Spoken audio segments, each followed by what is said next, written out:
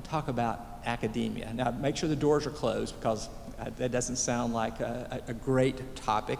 And we have a tortured relationship with our colleges and universities here in the United States. On one hand, people love us. You can tell by the millions of bumper and window stickers proclaiming that somebody went there or at least visited the bookstore one time.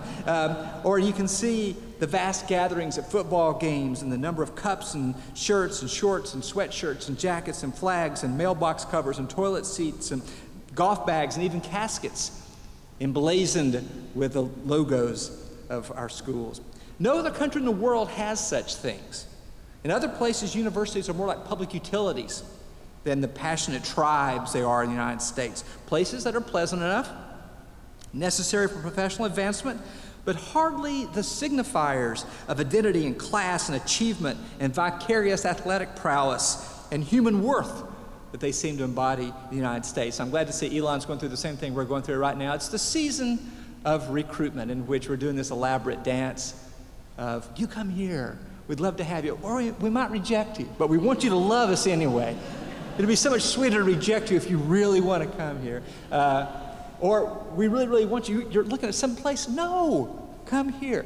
And so this is a very elaborate dance that we're doing. I've interrupted several tours while I was here today and persuaded people to go to Richmond instead if I could. Now, it could be argued that and no other place in the world has this complex machinery of mutual selection that we do as well. Now, it could be argued that colleges and universities are America's greatest collective accomplishment other than jazz and rock and roll. They are the source, and basketball, they are the source of much of our country's comparative economic and military advantage, and they serve as the great escalator of social mobility, which is our nation's civic faith, the fact that anybody can make it in this country. Taken as a whole, our nation's system of higher education for community colleges all the way up to Elon may be the most democratic space in America. And yet, despite all this love of specific institutions, and despite our undeniable success in building world-class colleges and universities, Americans are suspicious of, disdainful of, neglectful of, and even antagonistic to colleges and universities in general. You can't help but read the press and just notice, aha, one more way to nail them, whether it's political correctness or fake diversity or high tuition or law schools or whatever. People love to be critical. At the same time, they want their own sons and daughters to participate in it. Now, I grew up in a distinctly non-academic family in part of the country, and I grew up suspicious of academic life because I knew what the academy was like from television and the movies. Therefore, professors on TV were always of two types: pretentious with elbow patches and pipes and sneers and probably an English accent, or nutty with pocket protectors and glasses held together with tape and probably a German accent. And when I was 18, neither was exactly what I was looking for, the vision I had of myself. And the phrase, that's merely academic, doesn't matter. Any mention of the word academic in a book review is a kiss of death. And a particularly cruel twist I've noticed, even when a non-academic praises a book by a professor, the interviewer often dismisses the academy in the process. For example, not the boring, self-indulgent, impenetrable dithering book we always expect from an academic. This book is almost as good as one written by someone who doesn't know anything about the subject. Now, when asked to identify ourselves out in the community, we almost never say, I'm an academic. You wouldn't want to do that. College teacher is usually pretty good. Professor is okay, even though my son, since he was a small child, whenever I've done something particularly ridiculous, smooth move, professor. It's often used to put somebody in their place. I've noticed that. So I say, I work over at the college when I'm at the tire store or something, and just kind of don't really want to get put down too much. And if you're more specific, you can really have real problems. When I'm on an airplane and somebody sees me grading papers, which only an academic would do, they say, oh, you're a teacher. And I say, yeah. They say, what? And I said, history. And I would say 97.3% of the time they say, I always hated history. All those names and dates and numbers. And I said, I don't know any of those, and I got some notion of this when my mother-in-law, bless her heart, very sweet woman, introduced me to one of her friends. She said, yeah, Ed is a Civil War buff. And I said, well, Sue, no, I'm not a buff because, wait, I don't have another job. I guess it's even worse. That's oh well. So, but as problematic as disciplinary nomenclature can be, if you add academic to it, it makes it even worse. So the title of dean or provost, who knows what a provost does, or president, that sounds kind of scary, kind of faintly militaristic in a way, right? Satisfyingly enough. But even I cringe when I think about defining myself by what I actually am, which is an academic administrator. It's hard to think of many job descriptions for legally paying work that have more negative connotations than putting those two words together. So you get academic with all the things that we've already talked about, but with administrator, with the rubber stamp and the eye shades and all of that sort of stuff. Now, a lot of skepticism directed, so I know what I'm talking about. I am that. I'm proud to say I'm an academic administrator and have been for a while now. So you can see why people are suspicious of it, because there's very few positive connotations that go with thinking of working in the academy or being an academic. And I'll have to admit that a lot of this skepticism is not really directed at universities as a whole, but rather about the parts of the universities in which I'm so invested, the liberal arts. People understand why we need law schools or medical schools and schools of business and schools of engineering. But why do we need stuff of the sort to which I have devoted my life? Ancient obscure languages, science that has no immediate use, art and music. We all know the criticisms. It's useless, unprofitable, pointless, self-indulgent, politically correct, nerdy, better left to the private sector. But here's the paradox. While all kinds of occupational majors are proliferating, at the most selective schools, the liberal arts are front and center. The more expensive and selective a school, the more the liberal arts are front and center. The best universities shamelessly tell us that their largest majors are English and economics and psychology and political science and even history. And most of them don't even have undergraduate business schools. Yet the very best students in the world fight and scratch and claw to get into those schools, and they pay a fortune to go there to major in classics and philosophy and religious studies, or theoretical physics, astronomy, or mathematics. How do we explain this? This kind of inversion that the most privileged people in our country, who go to the most privileged schools, feel that they can afford to major in the liberal arts. I'm sure they have to put up with friends, family who say, I don't know who handed out this phrase that everybody has to ask, but when you always have to put it this way in this language. So what are you going to do with that? Right? Everybody's heard that. I'm not sure what age you are, or what major. What are you going to do with that? Why would our best students work so hard to learn things so obviously useless in the so-called real world? Why, in short, do we even need arts and sciences? And that's the question many people ask when they are asking questions about universities. But what they misunderstand what the arts and sciences are. Now, I think most people imagine the arts and sciences like a long buffet table, with the arts at one end and the sciences at other. The sciences, sort of the red meat, the protein, right? And then you come into the sort of the carbohydrates of the humanities and social science, and then the puff pastries of the arts at the end, right? And you're supposed to go to college and put together a balanced meal of all these different kinds of things. But that's not what the arts and sciences actually means. It's not what it is. There is an art and there is a science to every discipline. There's an art of conceiving a revolutionary experiment, and there is a science to understanding a poem. And what we are teaching the arts and sciences are those techniques, not how to assemble a good-looking tray. Here's a great quote from 1861 from England that I think nails it. You go to a great school not for knowledge so much as for arts and habits, for the habit of attention, for the art of expression, for the art of assuming at a moment's notice a new intellectual posture, for the art of entering quickly into another person's thoughts, for the habit of submitting to censure and refutation, for the art of indicating assent or dissent in graduated terms, for the habit of regarding minute points of accuracy, for the habit of working out what is possible in a given time, for taste, for discrimination, for mental courage and mental soberness. That's what the arts and sciences are. That's what we're learning and what we're teaching. And maybe more at the beginning of the 21st century than in the middle of the 19th.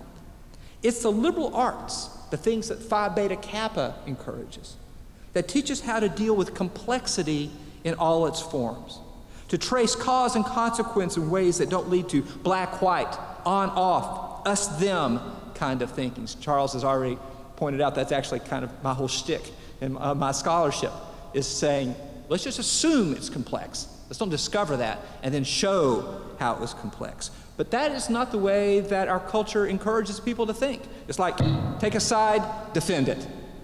Which channel are you going to watch for the truth? Hurry, get by the other one so you're not polluted by watching any of those, right?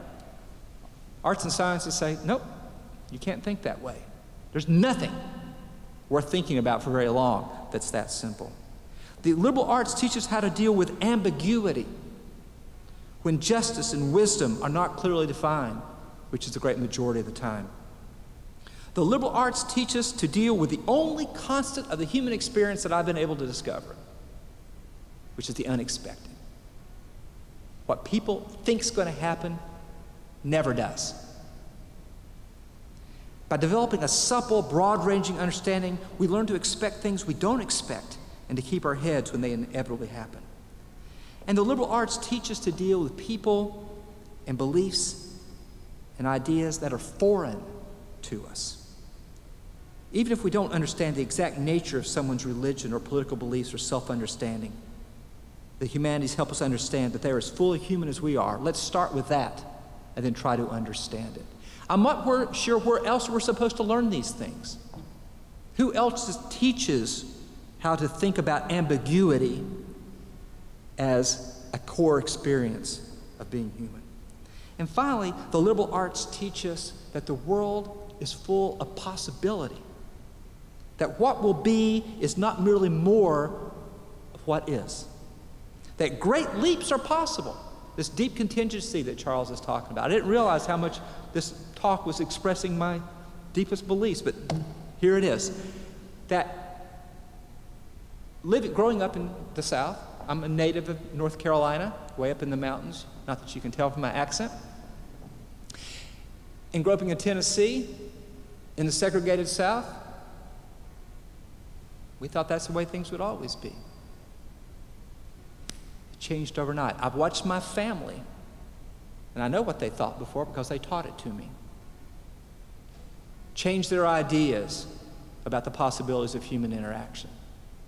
Suddenly discover that the African American people among whom they lived were not who they had said. More recently, we've watched as people have changed their ideas about gay and lesbian people with a remarkable speed. And anybody who tells me they saw that coming 20 years ago, I don't believe them, because it wasn't. It's pivoted.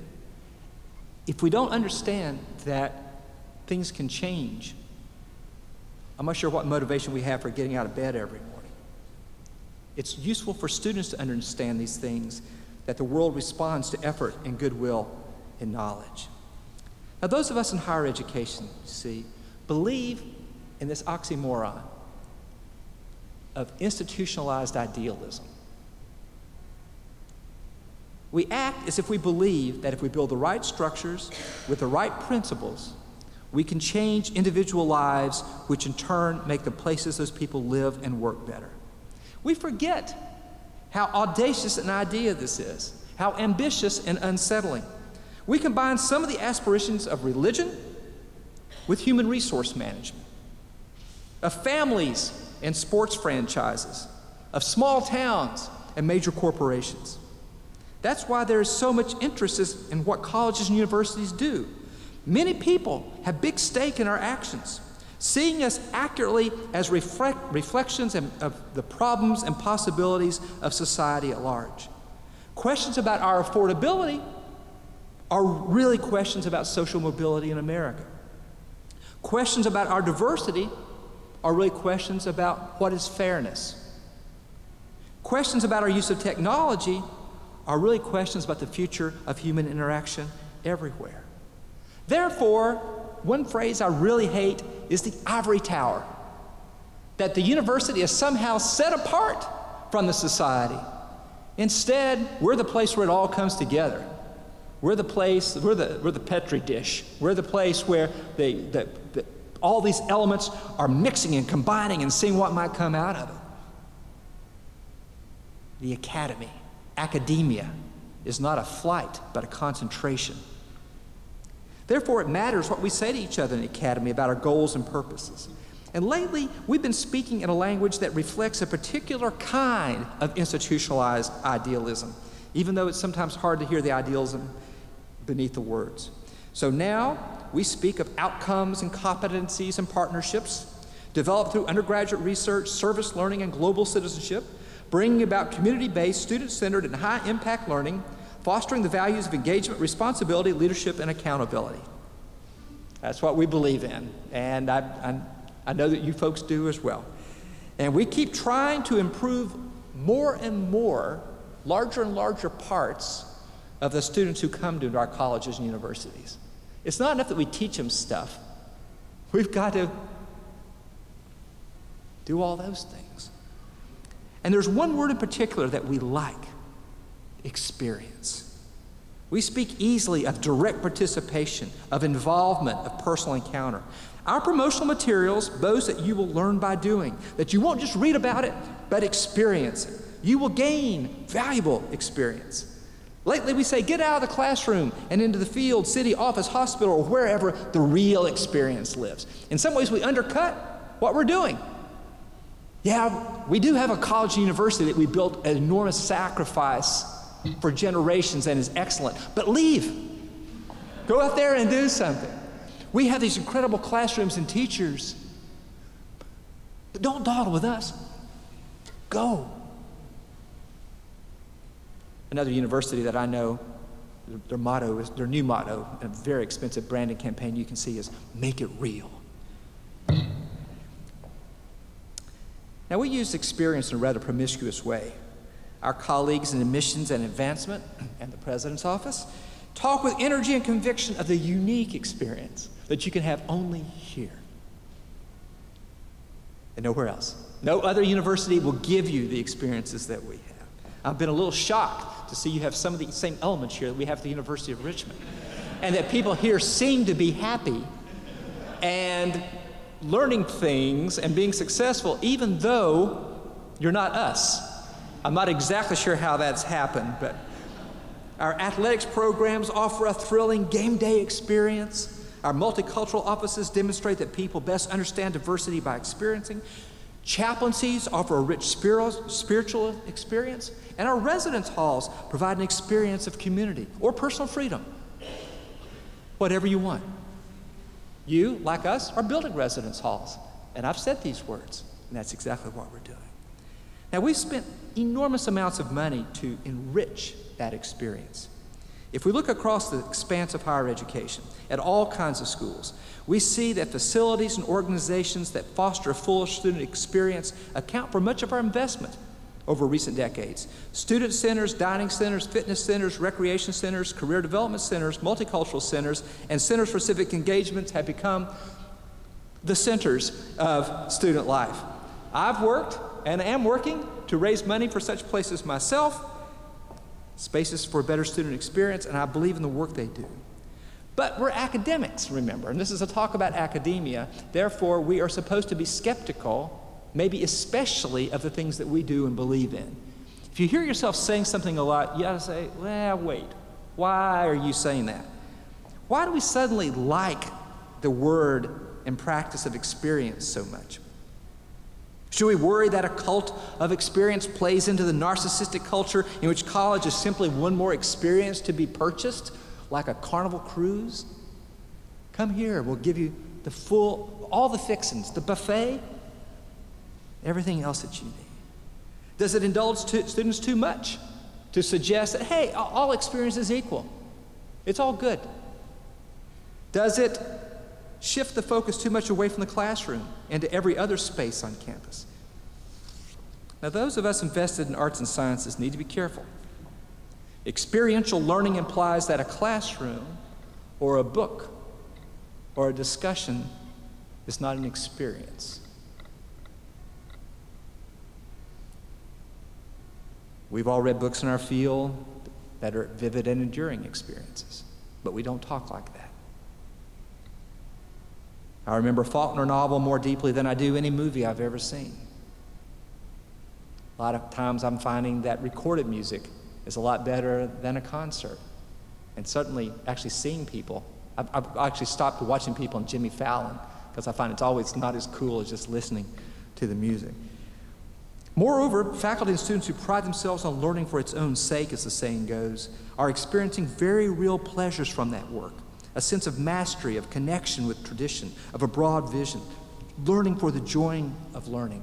The brain, no less than the skin or the tongue or the eyes, feels pleasure. But I think that we've kind of had an idea that for experience to be real, you have to take your body with it, rather than thinking, what could you actually have in your mind? We need to be careful. Phi Beta Kappa fosters this, that we don't lose sight of the utility of the pure passion of learning. America's a very practical country. If we can't see immediate use for it, we're not sure why we're doing it. Except that you can see it in the lives of anybody who's ever done it. One of the great pleasures of my job is I talk to people who've graduated from college 40, 50, 20, 30 years ago. What do people remember? They remember the faculty. It's a great discovery I had when I first became dean. They actually remember the classrooms and the books and the discussions. We need to be careful that we don't forget that. Education comes between the lines of a lecture in an ineffable tone and sense of purpose. Something as old-fashioned as this, maybe not this particular instance of it, but a better version of this, of a lecturer can actually create an experience, even though she's the only one talking in the room, offering a coherent, intentional embodiment of the reason behind the subject, a projection of why the subject matters. A fact is, a student can be just as stimulated or bored in a class of 12, or just as bored or stimulated in front of a computer screen or a lecture. Gifted teachers will use every means they can to touch students, and sometimes words alone are enough. So we need to be sure that we don't get so swept up in all the increasing machinery of academia, as I've said, which I'm out fostering all the time, that we forget of the precious light. Sometimes just the flickering of a candle that's within. I remember walking down the hallway when I was at UVA one time, walked by one room, I could hear them talking about philosophy, another one they were speaking French, and another one they were talking about psychology. And I remembered suddenly my job is to maintain the structure like a nuclear reactor, so all those precious and fragile things in those rooms can go on, independent of each other. Nobody sees the whole thing. In some ways, it's an act of faith. But our job in academia is to build the machine that will allow those very unmachine-like activities to continue to take place. I say this not because I want to devalue experience. I promote all those things that I talked about.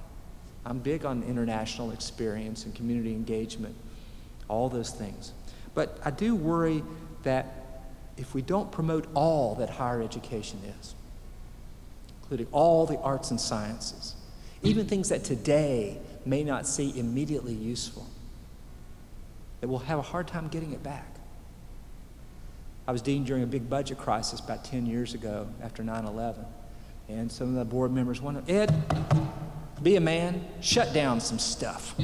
That's what I do in my company. I just shut down stuff. I fire people. Why don't you do it? And I said, well, we don't need all this stuff, do you? Yeah, and I said, well, 4 years ago you would have said, why do you actually need to teach about Islam? Why do you actually need to think about this part of the world? Do we need German anymore? Do we need? And that's the whole idea of a university, of the academy, is that we keep alive these things which you never can know when we're going to need it. And if we let it die, you can't get that light lit again. So what I'm saying is that the very things that I love, we need to make sure that we don't allow it to overwhelm the other things that I love. Even as we add many possibilities for new experiences, we need to make sure that we don't devalue the core experiences that Phi Beta Kappa and the liberal arts have fostered.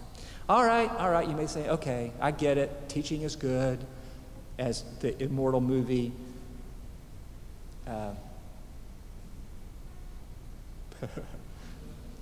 everybody knows it, about college with John Belushi. Animal House pointed out, I just wanted to make you all complicit in that, pointed out, and I have the scene, I've seen it today, you know, you have a panorama of a place, not quite as beautiful as Elon, certainly not today, and it's showing college, and it says the statue of our founder, it starts at his head and it goes down to the motto of the college, knowledge is good. That's pretty much all we think, is that knowledge is good, you know?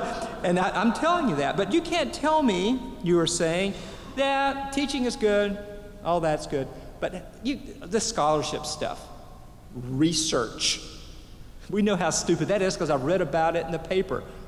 They make fun of the titles. They're so long. Those words are multisyllabic. I don't even know what a lot of them mean. That can't be useful. And yet, you can't tell me we really need another book on Latin liturgy or some kind of mushroom or postmodern art. You can't tell me that we need these narrow monographs, these articles that 12 people in the world read, these jargon-choked and table-laden theoretical analyses. And yes, I can. You get the right 12 people to read your article, you can change the world.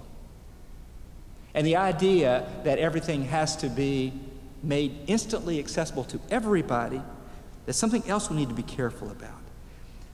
All the conversations going on in a university, despite all the specialized vocabularies, walking down that hall and hearing all those conversations, are really part of the same language family. They're all variants of the basic structure.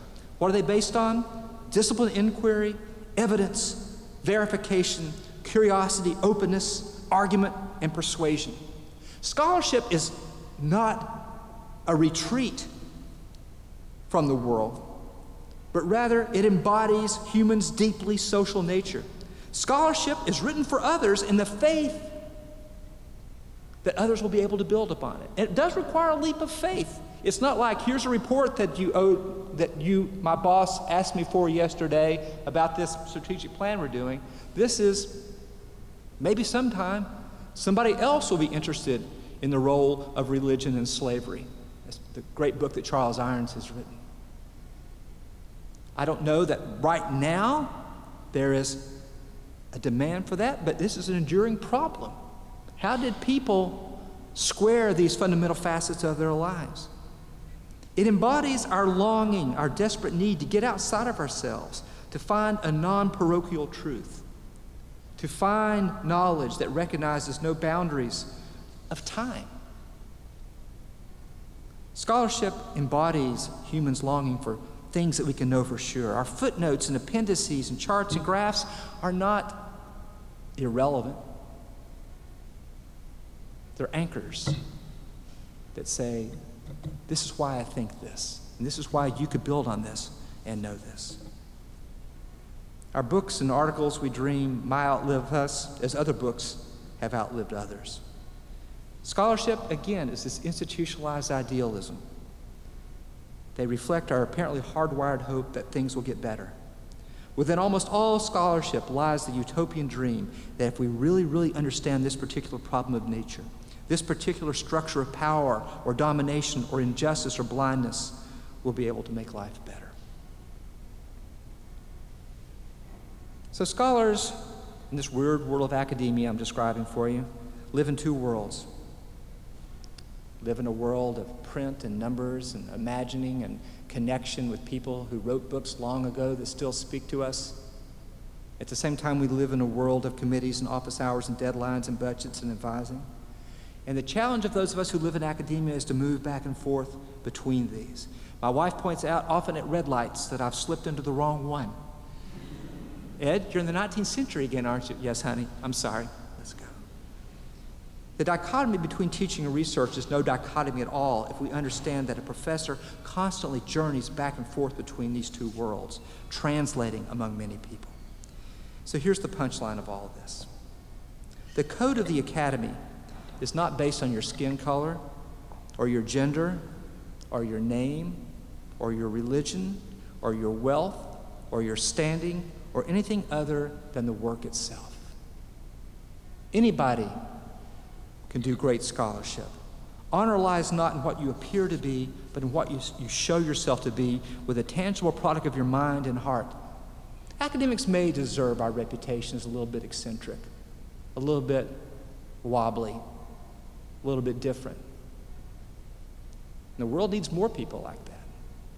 The world needs more people who can be driven by a passion for something that they know is important, but that not everybody can see. These are high ideals, and they're no doubt violated with some regularity. But what we need to remember is that these ideals have survived while many other kinds of institutions have come and gone. Things that seem so real and powerful and enduring have come and gone while these modest institutions of higher learning soldier on generation after generation. They've survived wars and natural disasters and sinful neglect. Did you see with Elon? I saw the fire from 1923, okay?